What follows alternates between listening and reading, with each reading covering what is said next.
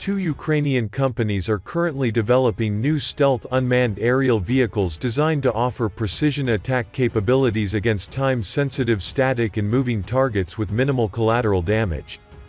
Drones is one of these companies that developing loitering munition, also known as a suicide drone.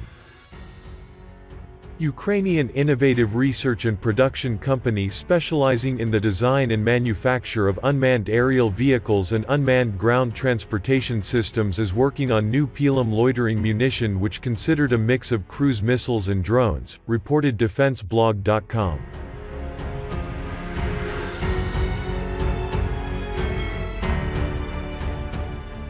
As noted by the company, the new Pelem loitering munition has the endurance to fly 50 kilometers, and make multiple orbits above a target before striking. Equipped with a camera, the stealth drone once launched can loiter in the air relaying imagery to troops on ground.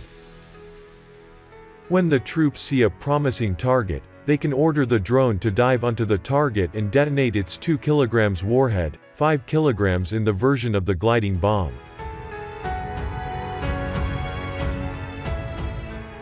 A feature of the unmanned aerial vehicle is a modular layout that allows the mini-aircraft to be used with minimal structural changes in versions of ground launch, from the container and air launch, from the carrier drone.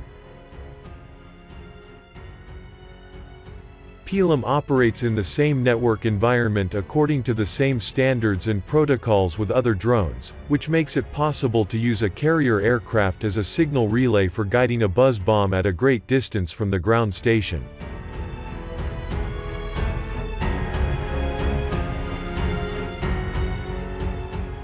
As opposed to Pelem, another Ukrainian loitering munition weapon system uses a multirotor hexacopter, designed for the vertical launch of loitering munition and further relay of control signals and payload data.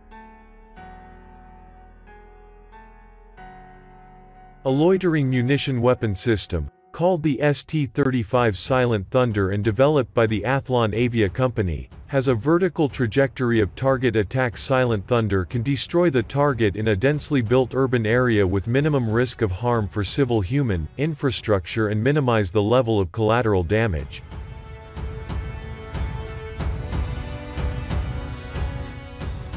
According to a company news release, ST-35 Silent Thunder was developed using modern technological solutions and designed to improve operational capabilities and the level of radar, visual and acoustic invisibility.